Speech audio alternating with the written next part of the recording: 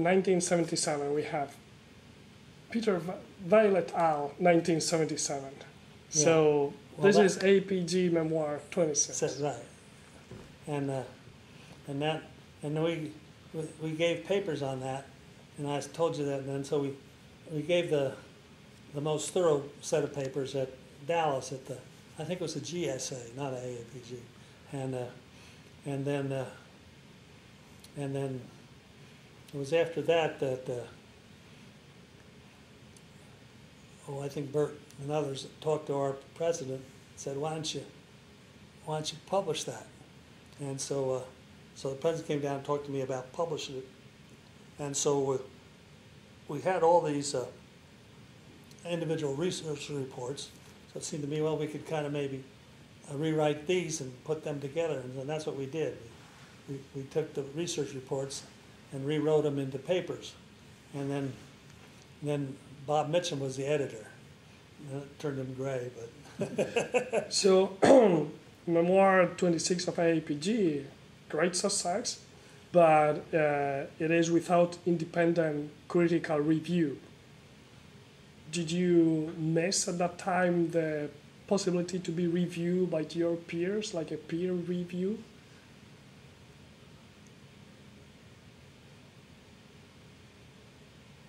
Well, we gave the papers to AAPG, and they handled all that, or whatever they were going to do.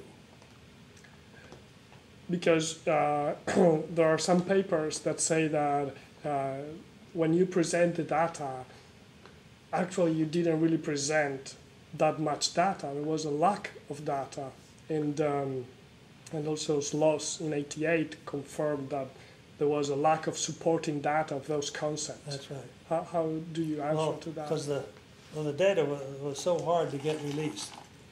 In fact, it was impossible to get it released, except for, well, we got the well-log information released in Venezuela, but it was very hard to get the seismic released. In fact, we couldn't get the seismic released, and we shot our own seismic line out in Utah,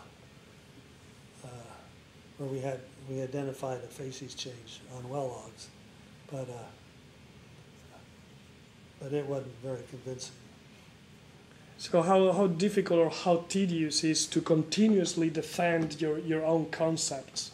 Because people, they don't believe you, don't trust you, they're publishing against your theories. Well, the main section we worked on was this Urdaneta section in Venezuela, along the west side of Lake Maracaibo.